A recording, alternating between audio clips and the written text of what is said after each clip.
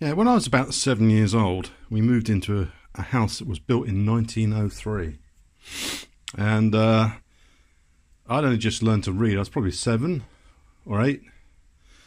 And remember, there's so much wallpaper, about 5 layers of wallpaper, and the house didn't look like it had ever been decorated from scratch. It was just layers upon layers of paint, layers upon layers of really old-fashioned wallpaper. So, being a great cook, we started in the kitchen, and my job was to scrape the paper.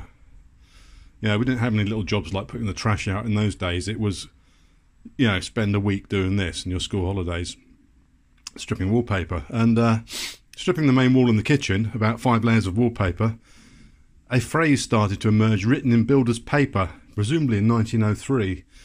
The plaster was coming off a bit, because it was the old plaster they had with horsehair in it to bind it together. This is a modern equivalent of carbon fibre in the building trade. But they had to do something with all the horse from all the knackers yards, all the horsehair. And anyway, I uncovered this thing bit by bit, and it was written in big bold characters in a lead pencil. And when we finally exposed it, it says, there's too many shit stirrers and not enough paint stirrers, all spelt wrong by some decorator or somebody, a painter back in the day. So I thought, well, yeah, well, I've got these tins of paint which my wife has been buying over the years and never used. And they're sitting in the garage. I thought, well, I'll just use them, but they've all sunk to the bottom, all the pigments down here. And I thought, what can I do to stir it up? I'm not going down the builder's yard. And I suddenly remembered my son's got a drone which he flies around and crashes all the time. And if he doesn't hit the kill switch by the time he hits something, propellers get bent. Like this one. Can you see that? It's got a slightly, it's not quite 120, 120, 120. It's a modified version. But the motors are very powerful, and as soon as they've got a kink in them, but they're nice and they're about 50p each. I thought that would make a perfect paint stirrer. So I'm going to go and make a paint stirrer out of this and put it in my drill and see what happens. I'll be back in a moment. Ah, back again. So, drum roll. There she blows. It's a new Acme paint stirring device. The drone propeller, a 6mm coach bolt with the end cut off, and the Screwfix Titan lithium electric drill.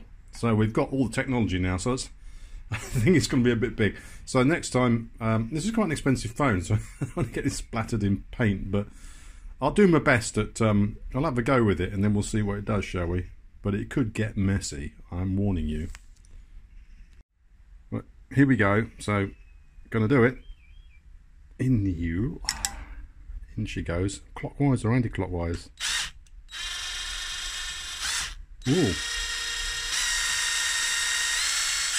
Ooh, get some thrust. Cool, I've got some real thrust here. It's the moment it's driving the paint down. It's a levitating drill. I guess it's best this way because otherwise it will suck the drill in and the bolt's not quite long enough. Ooh.